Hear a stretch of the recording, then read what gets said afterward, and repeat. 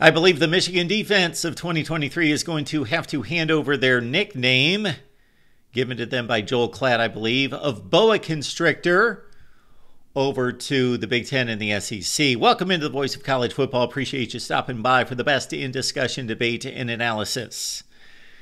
The SEC and the Big Ten continue to tighten their grip, Boa Constrictor, on the rest of college football and take control of the sport. They want it run a certain way, and they are working together to get their way. Let's check out the latest, and it's another joint meeting between the two conferences scheduled for next week. This is what we know thus far, according to Heather Dinich of ESPN. Big Ten and SEC athletic directors will discuss a possible partnership in football scheduling, along with their preferences for auto bids in the next iteration of the college football playoff. The discussion is to take place in Nashville next week, multiple sources from both conferences told ESPN Monday. The meeting is a continuation of the Big Ten SEC Joint Advisory Group, which was formed in February and includes the league's university presidents, chancellors, and athletic directors. SEC Commissioner Greg Sankey and Big Ten Commissioner Tony Petitti are scheduled to meet with the athletic directors for one day. Quote, "There is hope that we can definitely move the needle and make some progress on different things," end quote. That source said, quote, "If we're all going to figure this out, we've got to be on equal footing."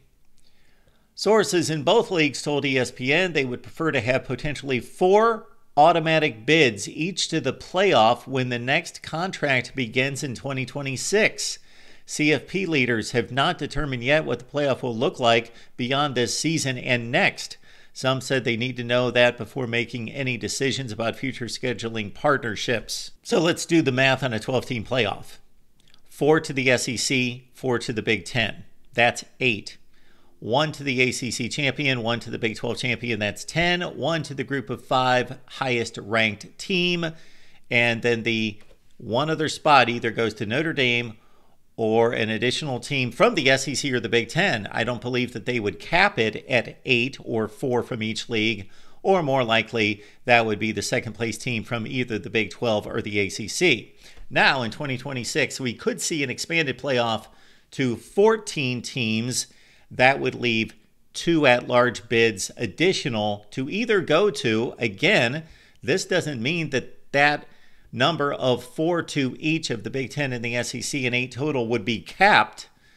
That would just be a guaranteed floor for the SEC and the Big Ten. That additional spot or 2 going to a 14-team playoff could still go to the SEC or the Big Ten, most likely to a second or third place team from the ACC or the Big 12, or Notre Dame obviously factors in.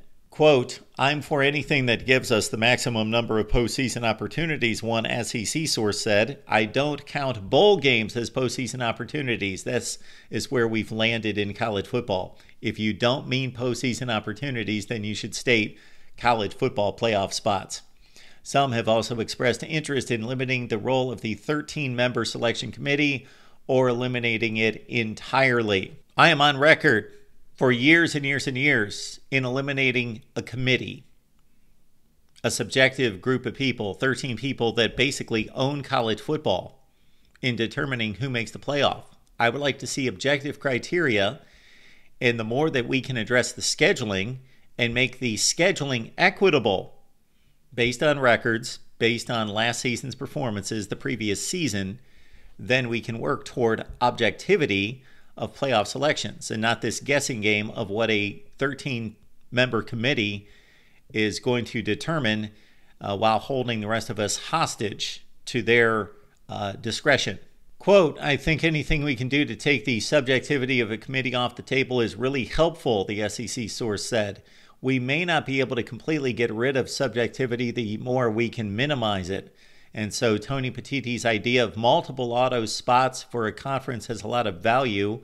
I'm not sure 4 is the right number." So if 4 is not the right number, I don't know what that right number would be, because it can't be 5 in a 12-team playoff, obviously, because there are not enough spots.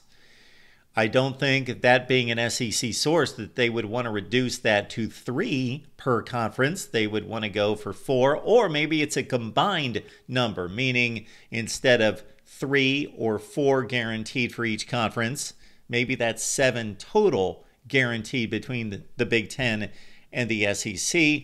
Or again, we are also projecting toward a 14-team playoff, and I can't imagine that the SEC and the Big Ten would wield so much power that they could get 5 auto bids from each league. That would be 10 spots out of the 14.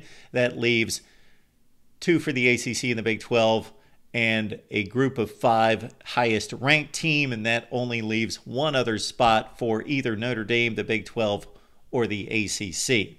While the future CFP format is a long way from being determined, guaranteed bids for 8 of the 14 playoff spots to the SEC and the Big Ten would receive significant pushback from others. It already has.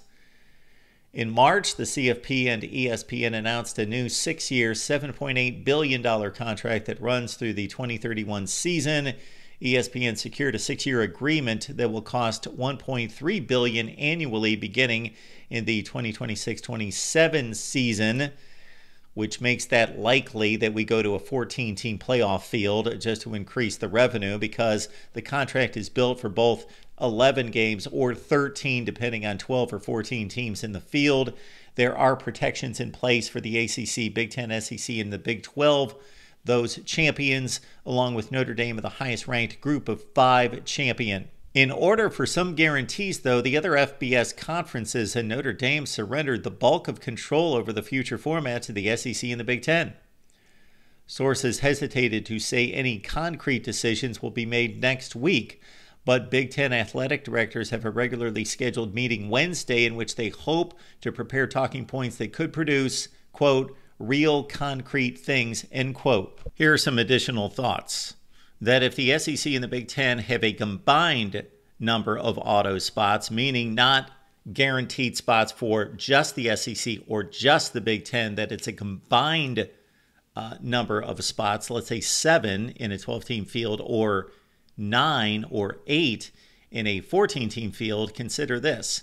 This is why the Big Ten would want to push the SEC to a 9-game conference schedule, because they're going to be working at a deficit, a disadvantage in the number of playoff teams if there's not a guaranteed number. Also consider that when it tells us in the first paragraph of this article by Heather Dinich that the SEC and the Big Ten are looking at scheduling options, and of course the thrust right here is on the CFP, but it could also be a partnership that they forge between the 2 leagues in scheduling non-conference games between those 2.